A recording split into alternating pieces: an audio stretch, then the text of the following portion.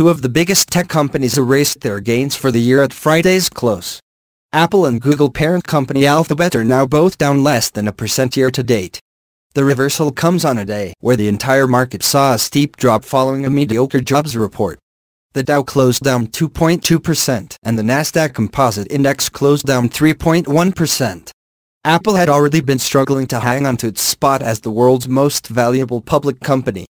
It was once again eclipsed by Microsoft on Friday after returning to the lead at the start of the week. Amazon has also challenged both companies for first place. Apple has been slipping in share price amid speculation that its flagship product, the iPhone, is headed toward slower growth. This speculation was fueled by Apple's announcement during its fourth quarter 2018 earnings call that it would no longer report unit sales for the iPhone. Not long after, several key iPhone suppliers cut their revenue forecasts. Alphabet has also been under a microscope recently. Google CEO Sundar Pichai is expected to testify about the company's policies at a House Judiciary Committee hearing that was postponed to Tuesday. There, he will likely face questions about potential bias in Google's search results and the company's proposed plans to re-enter China with a censored version of its platform.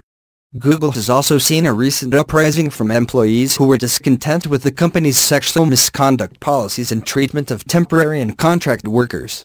Subscribe to CNBC on YouTube. Show chapters.